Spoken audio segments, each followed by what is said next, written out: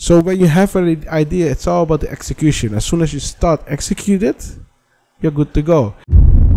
I have a dream, that's all I need. I'll make it happen with some work and belief.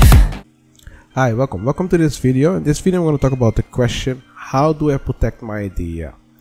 The thing is, we're going to focus only on the copyright, and I'm talking about the copyright in the Netherlands. I'm not talking about copyright in other country, but just in the Netherlands. The thing is, when you have an idea and it impacts the people of the Dutch kingdom or in the Netherlands, then you need to look at the video. Otherwise, go look at my other videos, and maybe in the future I will make for other country. If you have a request about certain kind of country, or you want to know more about copyright in your country, just go on the Discord, send me a text, and I will see what I can do for you. So let's talk about it. How do I protect my idea? So we talk about copyright in the Netherlands. So let's go to the drawing board. As you can see, this is a drawing board. Like in many videos, I will tell you guys that when you look at copyright in the Netherlands, you need to look at the original text. When you see the original text, you see what copyright is. I can understand that most of you guys do not speak the language, do not understand the language. But online, you have certain kind of translation. But just keep in mind, when you look at translation is all about making choices. So let me give you an example. When someone translates something, it doesn't mean it's wrong. That means the person chose to choose that translation, chose to choose that word. But the thing is, with the Dutch language, most of the time they have for everything a word. And when you translate it to English, you have a lot of options. So when you look at the law, especially the copyright law, look at the original text and also look at translation. And if you need someone, just ask someone in the Netherlands to translate it for you, or look at it and see if it suits your situation, because this can prevent a lot of problem. So if you look at copyright, here we have in article 1 we have they explain what copyright is, and you see that also in here. I talk about this in another video. We're not going to talk about it in this video, but in this video I'm going to talk about how do I protect my idea. So we're going to break it down. What I mean by break it down is, when you have an idea, there are a couple of questions you need to ask yourself. And I'm not going to discuss everything with you. You will see what I'm talking about in the rest of the video. But I'm just saying that when you have an idea and you want to protect it, sometimes keeping it secret is the best way. So let's look at it. This drawing board. So I'm gonna talk about it from my perspective.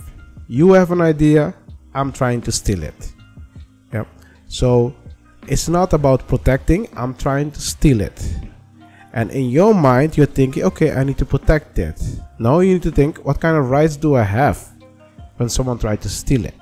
What can I do? Because as soon as you take action, you're protecting something. If you do not do anything, nothing will be protected.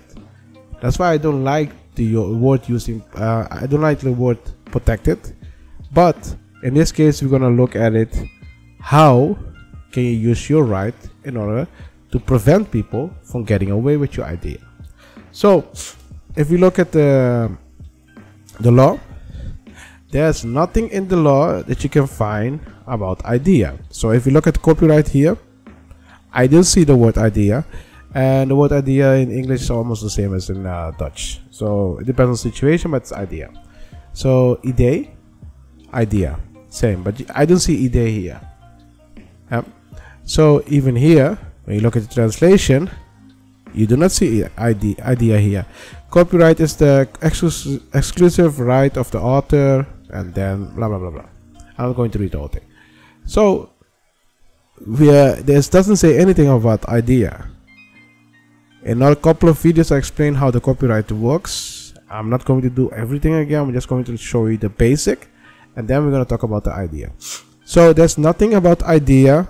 So even in 10, it doesn't say anything about idea. In some country you will see that they have an article that say ideas are not copyright protected. Here you don't have that. I'm going to show you some tricks that you can use in order to protect the idea, but you need to understand how the system works first. So I'm going to talk about the system, and then I'm going to show you some tricks. So when you talk about copyright, you always have ABC formula. A, B, Doesn't matter how you call it. At the end of the day, it's the same. A is most of the time the right. So this is your right, and we talk about it in another video. Your right can be you have the right to make it public, and you have the right to reproduce it, so to make a copy of it. That's technically your exclusive right. Nobody can do anything about it. Where can you see that? You see it here. Exclusive right, make it public and reproduce it. So I talk about it in another video. So this is your right. The thing is, this is A. So we know A, we talk about your rights. That's on the thing that you created. B is you.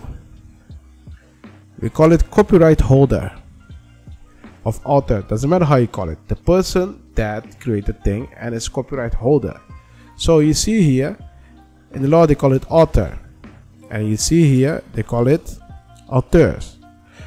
The thing is, this is a translation, but the word author doesn't suit, in my opinion, this translation, because here is they're saying you are the creator, and here they only have author. I do not agree with this translation. It doesn't mean it's not correct. It's just someone make a choice. If I will translate it, I will say creator, but doesn't matter. So we have here maker. Maker is technically maker. Yeah, maker, creator, doesn't matter. But we know the person that has a copyright is the person that created the thing. Yeah. So copyright holder in this case. Copyright holder. C is me. Like I said, I'm gonna try to steal your idea. So this is me. This is you. This is me. Simple, right? You understand this so far? Thing is, in the law, you have some limitation.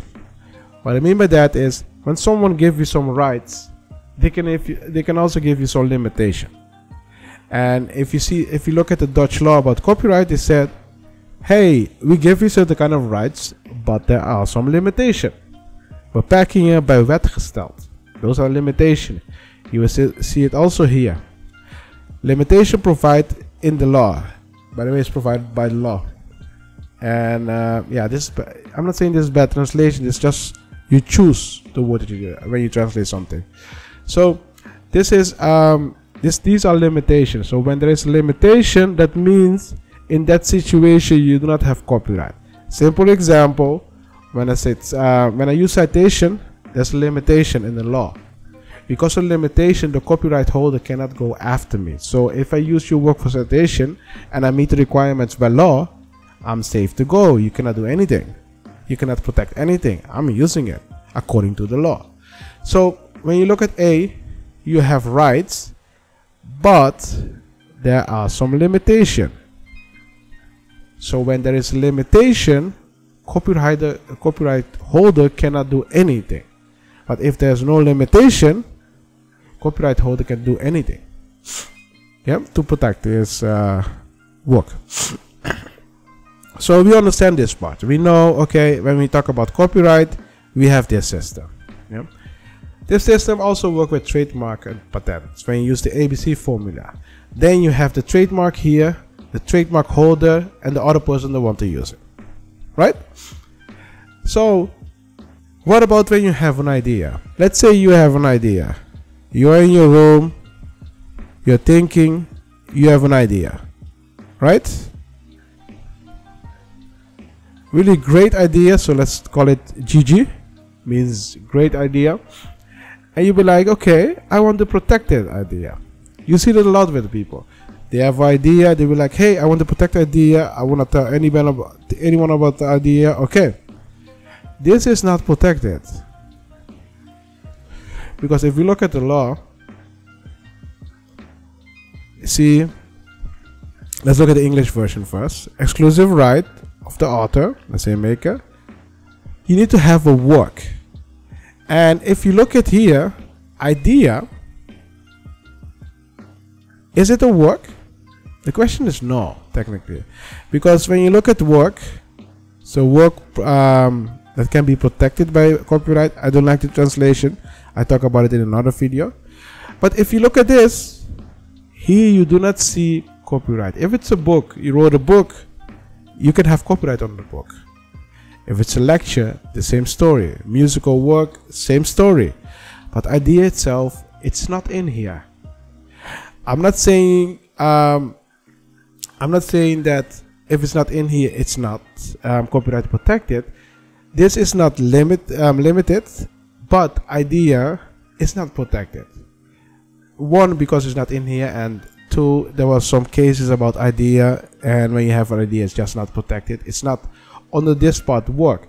So if it's not here, that means when you have an idea, it's not copyright protected because it doesn't meet the requirements of copyright.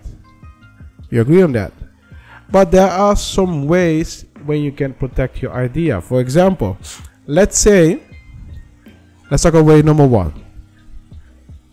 Let's say you wrote everything down, the whole process and how you do everything, you wrote it down, and you registered somewhere as a document.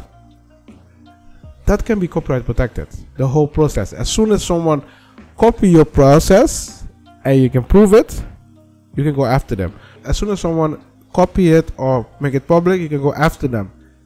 But you need to make sure there is no limitation. Where can you find the limitation in the law? If you look at here, if you go down here, there's a structure in the law, and they will say it literally, from this point, these things are the limitation. So here are your rights. He explains what your rights are. The same articles, so article 15 is the same as the articles in here. So I will show you the Dutch and then I'll go to the English part. So here you see the limitation, de beperkingen van het auteursrecht. You see a whole list of limitation. And here, so if you look up from 15, here, 15 limitation on copyright, you see it always here. Yeah.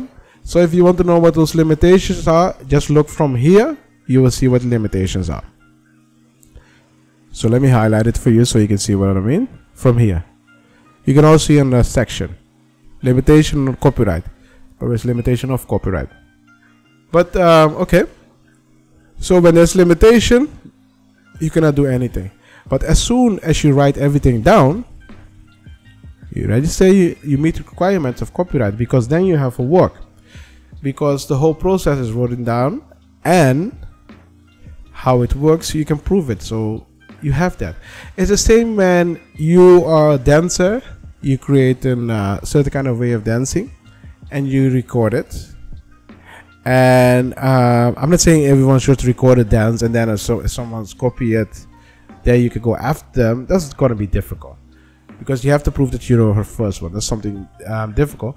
But let's say you create the whole dance for 3 minutes long. It's a whole process, same as the song. You have that on your computer, and you can register to be intellectual property office. Then on that point, you also have a copyright on that video, but also have a copyright on the process, how you do it. So technically, you have a copyright on it. So if you have an idea, you need to break it down. Like I said at the beginning, we need to look out how we can break it down.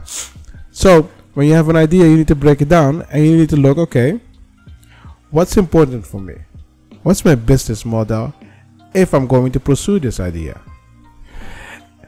If you're going to start with the name, think about trademark. If you're providing certain kind of services or products, if you're developing a product, think about the name. And you want to create a brand, think about trademark.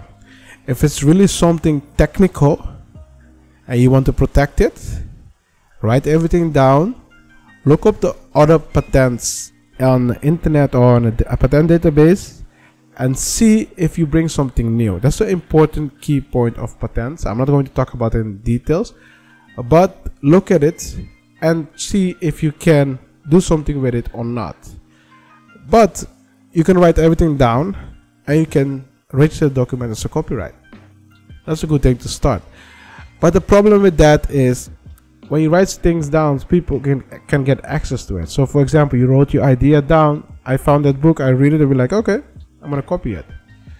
You cannot do anything about it because you cannot prove that I stole it from you unless you register. See, the situation can get a little bit complicated. So my advice or my tips for you is, when you have an idea, keep it a secret. Keep it for yourself or start testing it. And don't expect too much from the idea, because the way how you execute an idea is much more important than the idea itself. Because let's face it, you can make better hamburger than McDonald's, or you can make better KFC than McDonald's. But why do they have $1 million business or $1 billion business? It's because they know how to do business. You understand what I mean? And what I'm trying to say is, you may have an idea, but the execution is important. And when you look at the execution, you need to look by, okay, I'm going to take this step and that step. And that's something someone cannot copy. If you focus at the beginning too much on protecting your idea, I can understand why you want to do that. But most of the time, it's not really worth it. I'm going to be honest with you. Because when you start executing it, nobody can copy it. It's all about the execution. Even when someone copy it, doesn't mean they make it better. And even if they copy it, doesn't mean your client will go to them. That's most of the time, that's the fear that people are having. Let me give you an example.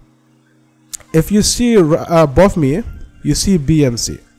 BMC is a company that came after another company. Another company is called Patreon, offer creators the option to create a community, and the community supports them by crowdfunding. Thing is, Patreon got big, but they had a certain kind of problems. And another company thought, okay, you know what?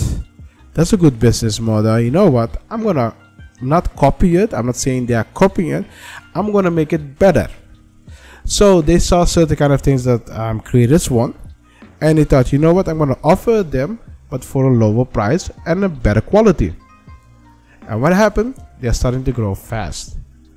What I'm saying is, when you have an idea, it's all about the execution. And at the beginning, yes, you want to protect a lot of things, but think about the execution. What's going to be my business model? How can I provide value to my clients, of customers? Think about those things. Because when you create the product, you need to test if people want it. When you create the software, you need to check if people can get on the platform. That's most of the time people do not think about those things. And the problem with that is when you create something and someone is not using it or coming on your platform, you're creating it for nothing. You understand what I mean? So when you have an idea, break it down. What's going to be my business model? It doesn't have to be a perfect business model, because during the time your company change, and there may be extra services you can provide, or certain kind of service disappear, and services that you didn't think about will come into your business model. That's how you can grow. So when you have an idea, it's all about the execution. As soon as you start execute it, you're good to go. That's certain kind of things that you need to do in order to protect it. Let's say you can register your name. It doesn't have to be immediately, but just wait 6 months and register your name. It depends by your target group, but 6 months is good to go. I explained that in another video, but yeah, with the idea you can do the same. So trademark is an important thing. Copyright is an important thing. If you want to protect yourself from me, keep it a secret for yourself. Create a product, test it, and then bring it out. That's the safest way. But if you register, you're focused too much on protecting your idea, wow, it's not worth it. So focusing on executing and not too much on the idea itself. So we talk about how do I protect my idea. Like I said, I really don't like that word protect, but you have certain kind of rights when you look at ideas. In this case, try not to focus too much on protecting the idea. Try to focus on how to execute the idea. When you execute the idea, people cannot copy it. Even if they copy it, that doesn't mean your customer will run away. You have loyal customers, or you can build towards that. So I can understand when you have an idea, you do a lot of things to protect it, but start executing. Because the idea itself is not protected. The execution is another story. If you have questions about this, go in the Discord and ask me directly. If you're new to this channel, don't forget to subscribe, and I will see you in the next video. I have a dream, that's all I need. I'll make it happen with some work and belief. Know what I want, so I'll take it on. I've made mistakes, but mistakes make you strong. Let's break it down for a minute. I want the crown, I'm gon' get it. You hear me loud, man, I'm winning. Yeah, Charlie Sheen will be